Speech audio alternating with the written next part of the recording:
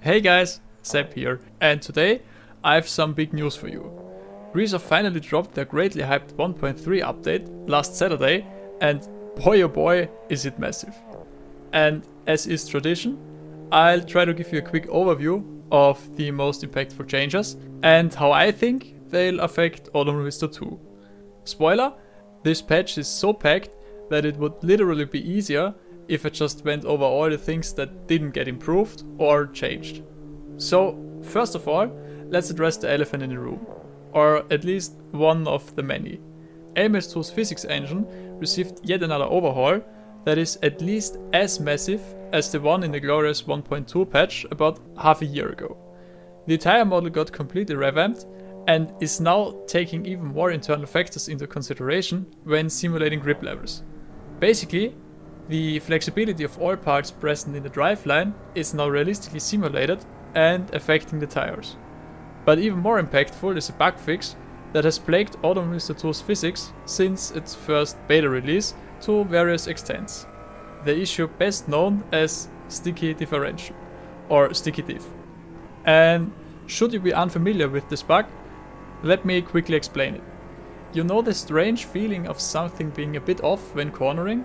Like understeer at corner entry and then a sharp and sudden change in behavior to oversteer at around the apex? Well, that's the sticky diff. For me personally, this has been the most notable change in the whole physics department so far in all of Automobilista 2's updates. The last somewhat more meaningful change in the physics department affects the default setups of all cars since they have been revised to suit the individual cars better. This is also part of the reason why you should make sure to delete your tuning setups folder. The folder in question can be found in the location that is now displayed on your screen. Next, the 1.3 patch introduced two new pieces of content. A completely reworked and now laser scanned version of the Azure circuit, which might be better known as the Monaco GP, and on the other hand, two brand new cars, the VW Polo and Virtus, which can both be found in the TSI Cup category. Those two cars are also the ones present in the background footage. And in all honesty, they might naturally be on the slower side, but they sure are a hell of a lot of fun to drive, as they really require you to carry your momentum through corners and also reward you for hitting the accelerator as soon as possible. And based on how incredibly well they handle in Automobilista 2, I really wish 2's will add a MX-5 Cup car at one point, because in my opinion, Automobilista 2 could be what iRacing is, just less expensive and with better physics and force feedback. At least if a potential MX-5 would be equally good as the VWs.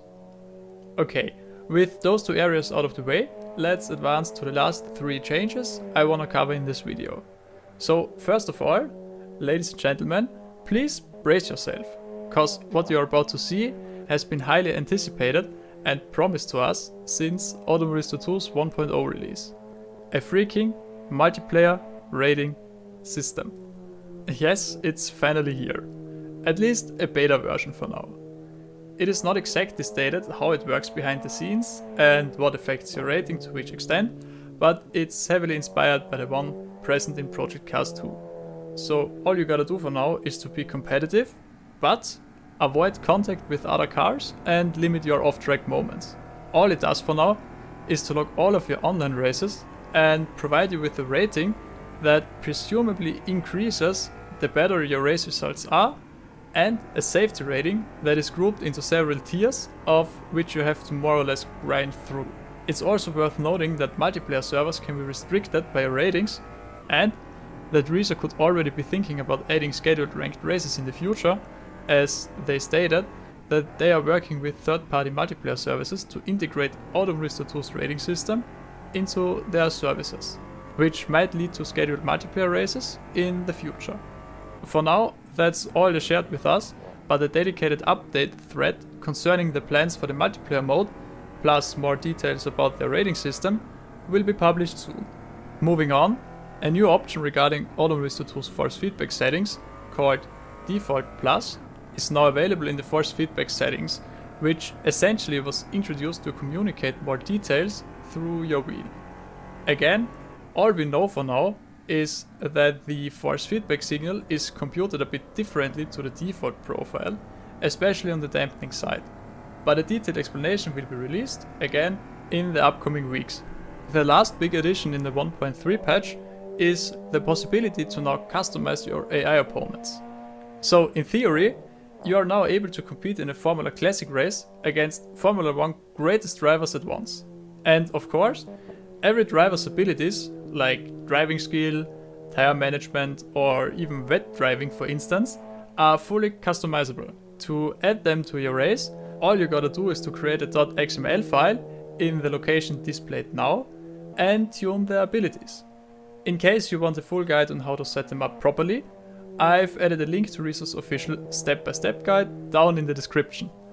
So yeah, I guess all in all, it can finally be acknowledged that Automobilista 2 officially got rid of all of Project Car's flaws, or rather the Madness Engine's flaws. So far, I've only tried the GT3s, GTEs and TSI Cup cars, but I have to compliment Reza on their new physics engine baseline, and even more so on the successful removal of the sticky differential, which has plagued us for far too long now. Simply put, the new physics are in a brilliant state for a game that features such a variety of cars and car classes. My main concern for the next few months is whether people are willing to give Automobilista 2 another chance, since this version now feels like what Automobilista 2 should have been at release 1.5 years ago. If this is the case, then there's not a single doubt left that the game will flourish, now that there's a rating system in place that actively monitors your racecraft and safety when it comes to online racing, add regularly scheduled races by third-party services to the mix, and MS2 is all set. However, on the other hand, if people are done for good with Automobilista 2, then it might just become another option for mostly offline races, much like rFactor 2. Even though RF2 has a huge esports scene, but you get the point. But yeah, that's pretty much all I have for you today. I'd be interested to hear your thoughts about the physics changes, the rating system, and if you're bold, even some vague speculations about how Automobilista 2 might develop in the future. If you enjoyed the video or got something useful out of it, you could consider subscribing for more sim racing content. And with that said, Reza, please give me MX5, and I'll see you in the next one. Drive safe, increase your ratings, and happy dive bombing. Take care.